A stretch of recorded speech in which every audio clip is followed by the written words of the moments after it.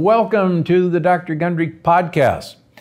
You know, it seems like every week I'm getting questions about the one essential building block of a healthy body, and that is protein.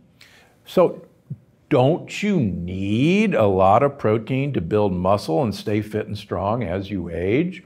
There's certainly a lot of controversy out there about how much protein you got to have, particularly if you get older. Well, on today's episode of the Dr. Gundry podcast, I'm going to talk all about this critical nutrient, how much of it you need, which proteins to eat and which to avoid, and what to do if you're a vegan, a vegetarian, or a high-performance athlete. So stick around because things are about to get a little controversial. Okay, first question that I get all the time, Dr. Gundry, how much protein do I need to eat? So the question of how much protein you need to eat is, I think, fairly well settled by researchers in longevity like my colleague and friend, Dr. Valter Longo. And if you've noticed in my books, both the plant paradox and the longevity paradox, I use his formulas to calculate the amount of protein a normal, what's called a 70 kilogram man, 150 pound man, would usually need to eat. And it comes down, simply put, to probably about 20 to 30 grams of protein per day.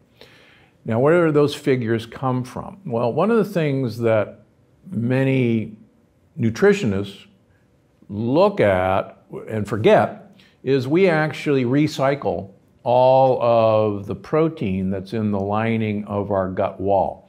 And we tend to shed most of our gut wall almost daily. At least every other day, all the cells lining our gut wall are kicked out and a new one replaces them. We don't waste those cells, so we actually eat those cells. Mucus, that, your runny nose, the mucus in the back of your throat, are mucopolysaccharides. They're sugar molecules with protein, and we actually digest that mucus. So we actually have a continuous source of protein within us that can make up for a lot of the protein we assume we need on an everyday basis. So that's where these figures come from. Now, I think one of the most striking studies that was done, published in 2009 in the Journal of the American Dietetic Association, there is a lot of controversy that as you get older, your protein needs may increase. And even Dr. Longo thinks that maybe after the age of 65 or 70, you should perhaps add more protein to your diet. My personal feeling about that, which was refuted by this study, is that even if you're elderly, you don't need to consume more protein. So in this study, they took volunteers of two age groups, young adults and senior citizens, and they had them eat a meal of either 30 grams of lean ground beef, 90% lean ground beef, or a meal of 90 grams of lean ground beef. And then they actually looked at muscle synthesis, building of muscle. In other words, incorporating that protein into muscle. And what they found ought to shock everybody who thinks that protein is really, really important. The 30 grams of protein in that meat completely provided for muscle synthesis in both the young and the old. But the really startling thing was the 90 grams, either in the young or the old, did nothing more for protein synthesis. Now you have to ask, okay, what happened to the rest of that 60 grams of protein? Well, we don't waste energy, as I've talked about over and over again. We convert that protein, which we do not need to build muscle, we already met those needs with 30 grams, into sugar. It's called gluconeogenesis. Look it up. It's done in your liver. And that sugar is converted into fat. So the idea in human studies that you need more than 30 grams a day to completely synthesize muscle is refuted by, human studies, even in older adults. So, 30 grams actually is a lot of protein, and you can meet your total protein needs, in this study with 30 grams. Dr. Valter Longo and I would like you to have a little less than that, maybe down to 20 grams, but we're talking about semantics here between 20 and 30. But the point is, you can meet all your protein needs, muscle synthesis, with 30 grams a day. So you don't need, to eat a side of bison every day, as some of the carnivore folks would have you believe. Okay, what happens if your body has too much protein? Well, there's really pretty good evidence that too much protein does not destroy your kidneys. Although, quite frankly, when I have people with chronic renal failure, the two things I really restrict is protein and carbohydrates, particularly fruit carbohydrates, fructose. And there's some beautiful papers in the literature, please look them up, about how dangerous fructose is in aging and producing advanced glycation end products and as mitochondrial poisons. So the idea that to give fruit the boot is a really good idea. But back to protein. One of the things I like to point out to anyone who will bother to listen is a bear in hibernation. And a mother bear goes into hibernation pregnant. She gestates her young, she suckles her young, she spends about 5 months in the den. She doesn't eat during those 5 months. She leaves the den with all of her protein, all of her muscle mass intact. And the reason for that is if she used her muscles as a source of energy, she couldn't hunt. Now, she leaves the den really skinny, and I have some wonderful photographs of grizzly bears really skinny up in Canada right after they came out of the den, but all their muscle is intact. So the point of all that is, if you eat, for instance, on a ketogenic diet, protein should be really only about 10% of your calories. About 80% of your calories should be fat. And you'll spare your muscles. You will not go after your muscles as a source of energy. We're not that dumb. Our design is pretty doggone smart. So we're over-proteinized in this country.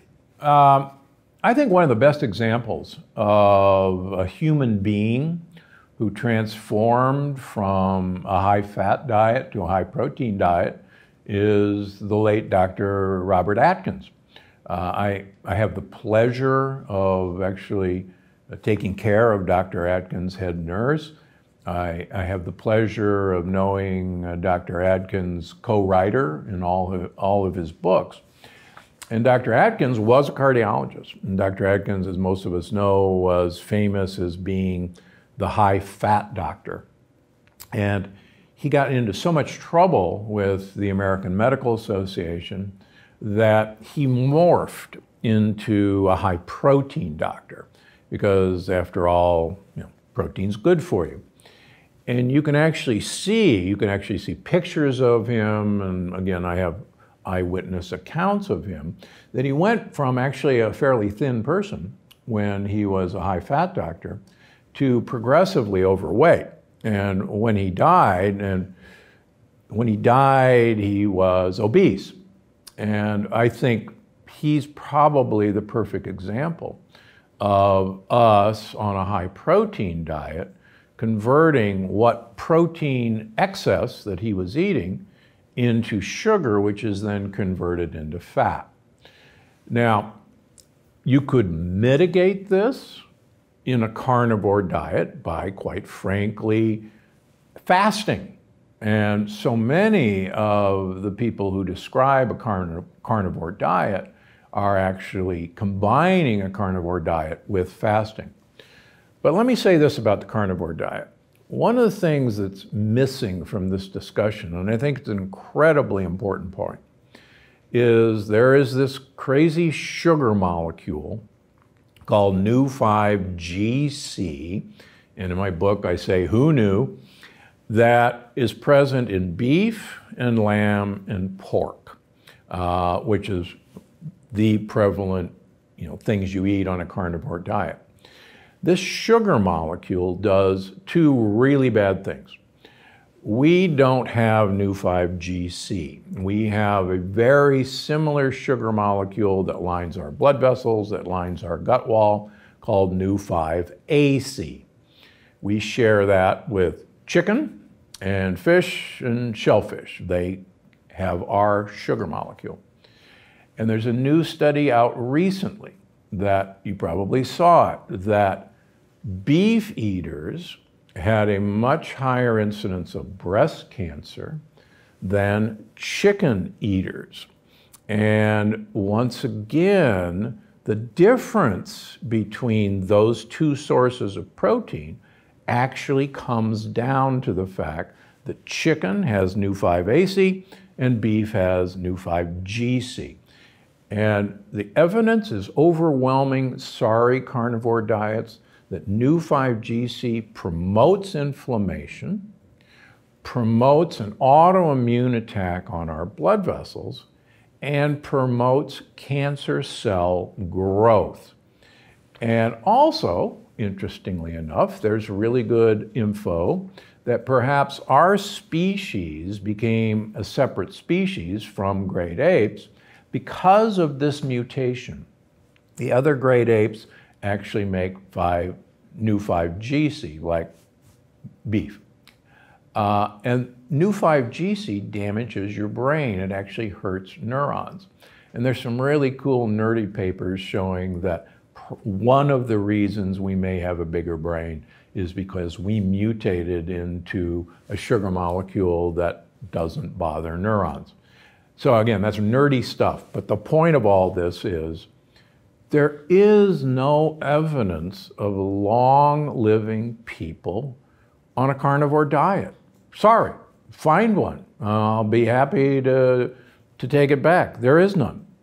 And the overwhelming evidence of the blue zones is the one thing they all share, and they all have different diets, is they have very, very little animal protein in their diets. Very little. It's the universal feature of these diets. So let's please look up Nu-5GC and you'll be shocked. I wish it wasn't true. Again, I'm from Omaha, Nebraska originally, but it's there and it's an important thing to realize. So people want to know, okay, how come so many people are getting such great results on the carnivore diet? And I said this on the podcast and I agree completely with it. A carnivore diet is, in a way, the ultimate elimination diet. And you have eliminated all sources of plant compounds that have the potential to be temporarily harmful to you. But again, an elimination diet is an elimination diet. It doesn't mean that this is a life-sustaining diet for the rest of your life. So I don't really have a problem with an elimination diet, but quite frankly, if I was going to do a carnivore diet, I would do a pescatarian diet where all I would eat is wild fish and shellfish for a limited amount of time. I certainly wouldn't do a beef or pork or lamb diet and expose myself to Nu-5GC. I mean, every study that's done on humans show that red meat, and no, pork is not the other white meat, red meat contributes to cancer and contributes to heart disease. And it's because it's not an evil thing, it's because it's got Nu-5GC instead of Nu-5AC. That's all. How do you know you're getting enough protein in your diet? Are there symptoms, signs that show up in your body if you're not getting enough? Well, again, that takes me back to the fact that it's incredibly rare in this country to not get enough protein in your diet. That's really one of the last things we see. Now, what I do see in my practice is there are a lot of elderly individuals who are not synthesizing protein in their liver properly. And that albumin is 80% of all the protein in your body. It's the primary protein in your blood. Albumin is the white of egg whites, if you want to know what albumin looks like. And what I see in my practice in elderly individuals is they actually have low albumins, even though their total protein may be quite high. And what I've found in my practice is that this is actually because they've done so much damage to the lining of their gut wall that they don't have enough surface area to absorb vital nutrients like protein. And that's a really great point, because so many of my patients who I put on my program, we've actually lowered the amount of protein they're eating per se, but we've taken away the gut damaging components of lectin-containing foods. We take away their whole grain breads, their whole grain muffins, and we take away their cereals and their beans, and they actually regenerate their gut wall. Again, think about this. The surface of your gut wall is the same surface area as a tennis court. But if you constantly damage that surface by lectins, by antacids, by NSAIDs like ibuprofen or naproxen, you limit the surface area, maybe down to the size of a ping pong table. And no wonder there is some evidence that the older you get, the more protein you need, because you don't have a surface area. But it's been really fascinating to me that actually limiting people's protein, but taking away the gut-harming products out of their diet, restores their ability to have normal protein levels, even though I'm lowering the amount of protein they're eating. So I think that's a big missing clue to why this myth exists, that the older you get, the more protein you need. One thing before we leave animal protein, and we're not going to leave it for good, but animal protein, there are several amino acids that are more prevalent in animal protein than they are in plant protein that can stimulate a receptor of energy availability called mTOR, the mechanistic target of rapamycin, and subsequently increase insulin-like growth factor 1, or IGF-1. Studies of super old individuals show that IGF-1 is extremely low in these people and is really a hallmark of successful aging. Since animal protein contains far more of the amino acids that this receptor of energy availability, mTOR, is looking for, it's exciting to see in my patients when we lessen animal protein in their diet, not necessarily remove it, their insulin-like growth factors plummet compared to when they were eating their normal diet. And this research has been shown by researchers at Washington University in St. Louis, which I mention in all my books, where they took calorie-restricted individuals in the Calorie Restriction Society, changed them to a vegan calorie-restricted diet, and their already low insulin-like growth factors plummeted, again confirming in human trials how important the amino acids in animal protein are in turning on mTOR. Now, it is true in a pig study that the addition of the amino acid glycine to a pig diet negated the effect of what's called a methionine-rich diet. Methionine is one of the big drivers of mTOR, and several of us in the longevity community will admit to taking several grams of glycine a day in the off chance that the pig study is right. And So, have some glycine. It's actually going to be appearing in one of my products soon. If you're going to eat animal protein, first of all, please, please, please try to limit your consumption of beef or lamb or pork to the occasional treat. And make sure it's from grass-fed, grass-finished beef. There's a big difference between the label grass-fed and the label grass-fed and grass-finished, because there is actually no government requirement to say what grass-fed is. And all cows, for at least one day of their lives, eat grass. So it's perfectly legal to say grass-fed beef and have that cow eat grass for one day and take it to the feedlot and feed them grains and beans and still label it grass-fed. So look for grass-finished. Find a farmer who does it. They are available. At Whole Foods, you'll look for the level 5 availability. And there's a lot of great online sources who will ship overnight. I won't mention them here, but you write me and we can tell you where they are.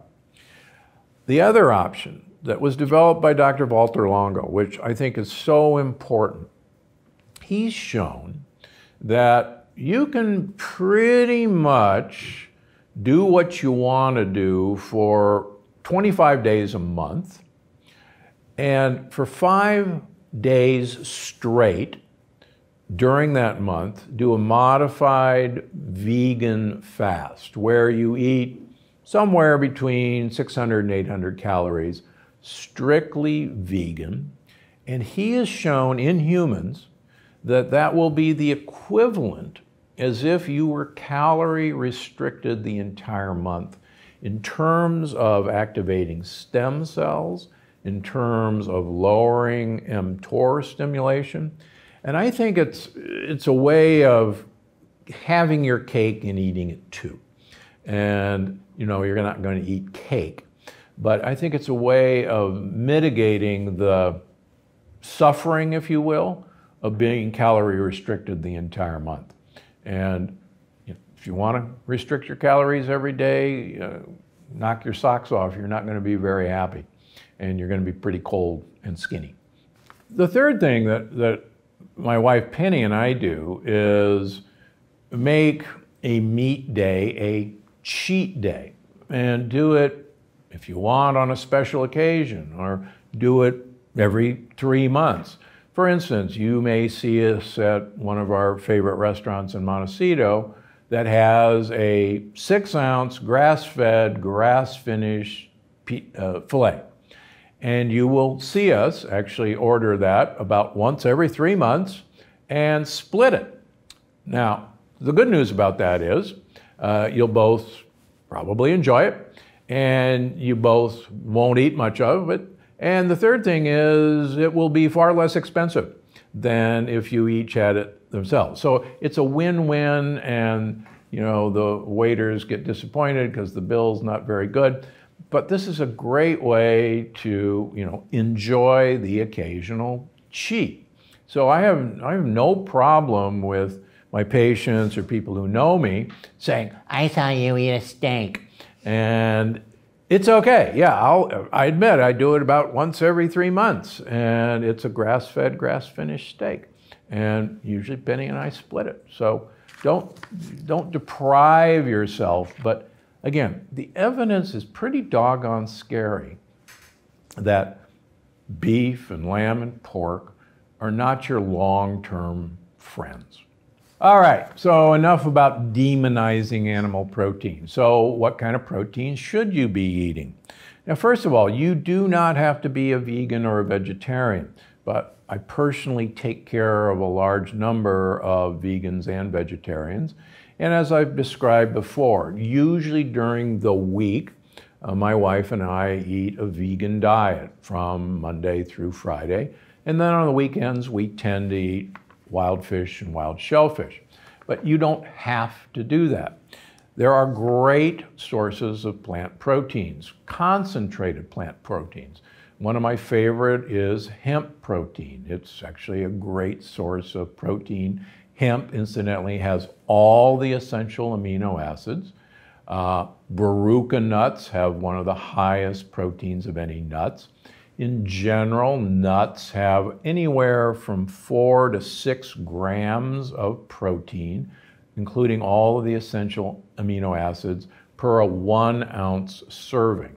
So a 1 ounce is about a handful.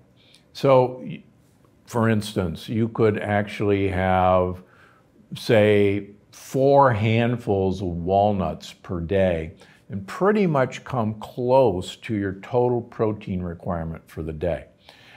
Now, that's not including the protein that's going to be available in leaves or asparagus, or, for instance, there's 2 grams of protein in almost every serving of vegetables that you could name.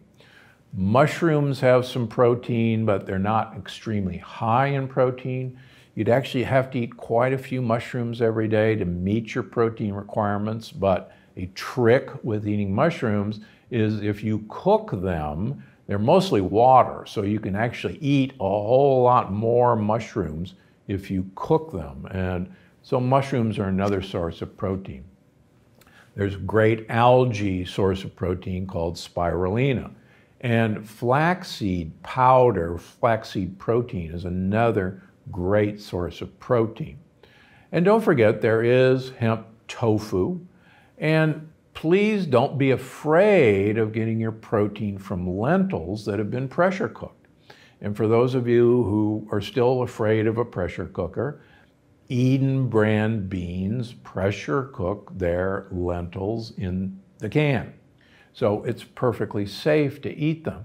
And by the way, why didn't I mention other beans? Well, beans are also great sources of proteins, but lentils have the most protein per bean, if you will, with very little carbohydrates. So it's my definite go-to choice. Plus, as you read in the longevity paradox, lentils are a rich source of this cool compound called polyamines, which actually turn on longevity genes. So there's fantastic sources. Now, there's been a lot of questions. We get, you say that gorillas and horses get all the protein they need by eating leaves and grass, and that's perfectly true. And there's some confusion that our digestive tract is different from that of a gorilla or even a horse. While it's true that our digestive tract is different than a gorilla, in fact, we have the exact same components as a gorilla or a horse. Now, we're totally different than the grazing animals like cows and sheep, which are ungulates. They have 5 different stomachs for the purpose of fermentation. So we're what's called a hindgut fermenter. That means most of the fermentation of plant products in humans takes place in the colon. On the other hand, gorillas are what are called midgut fermenters. Almost all the fermentation of plant products that they eat happens in their small intestine. And it's true that their small intestine is much larger than ours. We've actually shrunken our small intestine considerably. The ungulates, again to be nerdy, are foregut fermenters. They ferment in their 5 stomachs. So it's where plant material is fermented that differentiates us. But actually, we absorb about 20% of all the protein from our colon because that's where that fermentation takes place. So you don't have to be a gorilla and eat 15 pounds of leaves and twigs. That's not my point. The point is that all the largest animals on Earth are actually plant eaters, and they get all of their protein requirements met from the protein in plants. Now, do you have to eat a lot of plant material? Yes, you absolutely do. My wife and I, every night during the week, consume a mixing bowl of salad greens. It's a lot, and believe me, we never leave the table hungry. And so I think that's a great solution. I'm full, I'm satisfied, I'm getting plenty of protein. And if I'm even worried that I'm not getting enough protein, I have several handfuls of nuts right before dinner. And if not, get your protein, for instance, like we do on the weekends, from fish or shellfish. It's a great compromise. But you can get plenty of protein from plants if you know which plants to choose. All right, what should you do if you're an athlete or if you're trying to quickly build more muscle?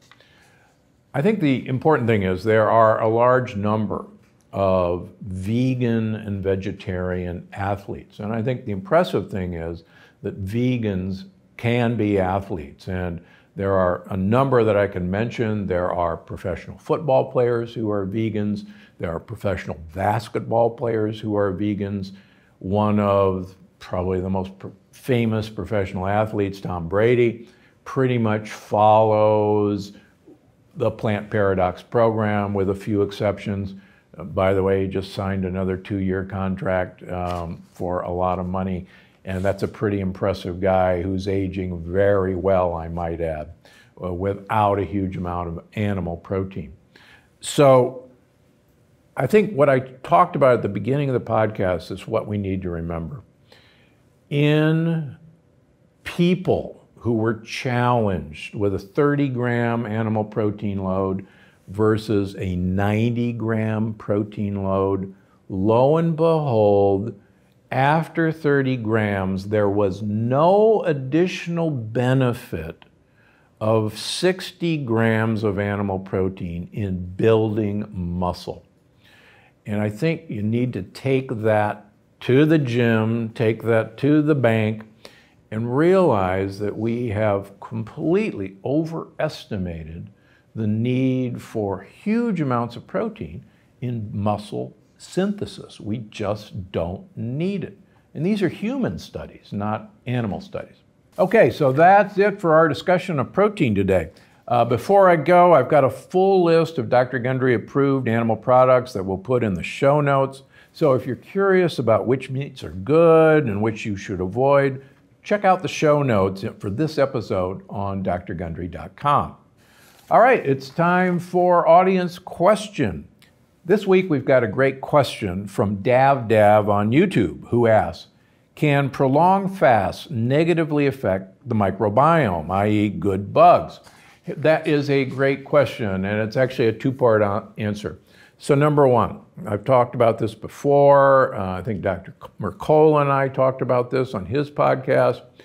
You really got to be careful in this day and age about prolonged fasts, because during fasting, you will use your fat stores. And fat is where all of our heavy metals and all of our PCPs and organopesticides are stored basically safely. And when you do a prolonged fast, you release these into your circulation. And as Dr. Ray Walford from UCLA proved years ago in Biosphere 2, those heavy metals will not be excreted and will accumulate in your bloodstream for up to a year after your fast. So you've got to be really careful about how you accomplish this. We talked about this before.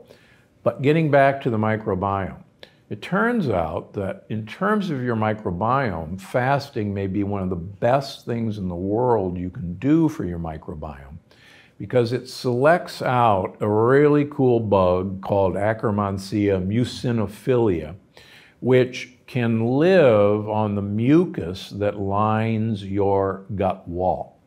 And the more Akkermansia muciniphila you have, the more mucus it eats, but in a weird way, the more it stimulates your gut wall to make more mucus. And the more mucus you have, the better your long-term health, and the more protected you are against lectins and other bad bacteria when you begin to eat. So, as strange as it may seem, fasting is one of the best ways to preserve and stimulate probably the best bug in your gut, Akkermansia muciniphila. So that's actually why I do routine 3-day fasts. Plus, believe it or not, if I've got any pesticides or heavy metals in me after doing this for 20 years, I'm not worried about that anymore. But most people should be very worried about that. Before you go, I just wanted to remind you that you can find the show on iTunes, Google Play, Stitcher, or wherever you get your podcasts. Because I'm Dr. Gundry, and I'm always looking out for you.